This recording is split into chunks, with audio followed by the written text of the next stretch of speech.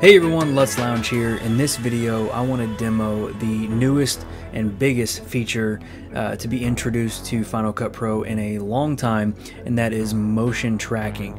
I know you've probably seen a couple videos already on YouTube about this, but I've been playing with it for a while and trying to see some of the best ways to use this, and I think I found a pretty cool one right here at the demo with you. So if you haven't seen this feature, basically it's motion tracking where before you would be able to have a bunch of plugins to download from third-party places to allow you to motion track a subject in your video to maybe apply to text, to make your text look like it's kind of environmental and it's moving with a subject or something along those lines. It's a really cool feature, and again, you would have to use plugins or you'd have to do manual tracking with keyframes, but this feature is just recently added to Final Cut Pro 10.6, and it's very overdue. It's been needing to be built into Final Cut Pro for a long time, and I'm finally glad they actually did it. So in Final Cut Pro, this is the Final Cut Pro 10.6 version you can see right here. So if you haven't downloaded and upgraded to 10.6, I would suggest you go ahead and do that because this feature won't be available until you do. One little caveat though, you will have to upgrade your operating system. So you'll have to upgrade to Big Sur, which is the newest operating system. So I had to do that to get this feature. So let's go and roll into it. I have this cool clip right here of this lady kind of jogging here, and I want to track like a statistic that can kind of go along with her running. So I have this cool little title here that's like a animated kind of animated title, and I want to kind of apply that to her as she's running. So it's kind of a cool little feature. I can also add a bunch of different titles if I want to, but I want to add that to her running here. So to motion track her, all I need to do is click on the clip that you want to motion track. And over here in your video inspector, when you scroll down all the way to the bottom, you're going to see a little section that says trackers. And you're going to click the plus button here. This will give you a grid that will allow you to place over anything in the video that you want to track. So since I'm going to put the graphic over in this area, kind of right next to her head, I'm actually going to track her lips in this video. That way they're always in frame and they're kind of in that same general area, and it's a very good object to track. So if I want to make sure I'm tracking it good, I can zoom in here a little bit and place it right over her lips, kind of get tight in there. So roughly right around there is good. So now I'm going to click done. I'm going to go to fit here to make sure it fits there. Click on our clip.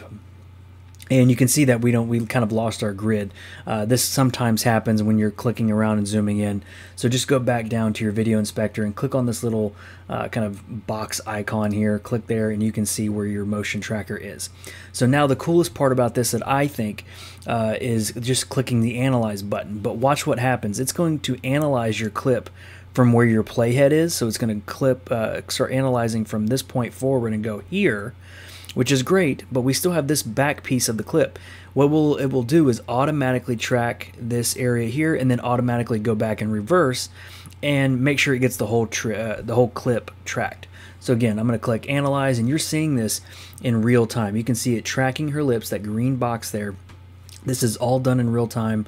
It might be going a tad bit slow because I am doing a screen record and I do have a couple apps open. So this is, again, real time. This would take a lot longer, honestly, than you know, some of the other plugins that I have. They would take forever to do this. So again, see, it goes and tracks backwards as well. So I really love that because I always forget to put my playhead in the beginning of the clip and then track from there. This is a much easier way of doing this. So our clip is pretty much tracked. You can see as we scroll through, we scrub here, it's tracking her lips and it's doing a pretty good job, and it's going to work out really well. So now the beauty of this is now we can pretty much apply anything to our clip that we want to you know, kind of be in there, and we don't have to worry about tracking tens of different things, 10 different buttons or anything like that to include. So I'm just going to drag this down here. I'm going to make it last almost the whole clip. So right around there. So I'm going to go over here and get rid of the background, just using a blending mode to make it easy. So right there, and we have our clip right here, and let's just change some things. I'm not sure what we're wanting to change. We can take some of this stuff off we don't need. So I think that's fine. I don't like this little menu thing here, but we can actually just use a quick mask to get rid of it. So I'm gonna do a shape mask over top of there, and boom, we just got rid of it. Very simple, very easy. And now what we can do is click on our clip, go to transform, the little transform button here, click on here, go to transform, and you can see we have a section that says tracker right next to it. So now we're going to click the drop down box, and the object track is kind of the default name that it gives to any of the trackers. So this is the object track. If you wanted to create a new tracker, you could, but we already have one done, so we're going to click object track and click done here. So now if we were to play this, it's going to track. You can see it's tracking over top of her. We don't want to do that. We want it to go kind of off to the side here. So we're going to do a transform here, go over here, and put it in this little corner here, maybe right a little bit closer to her head, right around there. So there we go. And now let's go ahead and play our clip. So she's running, and then we have our graphic pop up, and you can see how it runs with her. Very cool. It was very simple to do that. Very, very easy. We would have had to do a bunch of different stuff with different plugins to get that to happen, and it was very easy to make that happen. So again, just let's play it one more time so you can see how it works. You can see it's jumping up and down with her, running, running, running. Very smooth, very easy. So that's pretty much it. It's very, very easy to do. Again, you can do this with anything that is pretty much able to be dragged into to Final Cut. Titles, shapes, PNGs that you import into Final Cut Pro. You can do this with everything, and it works very, very easy, very simple, and I'm so happy they introduced this into Final Cut Pro. So thank you guys for joining me in this tutorial.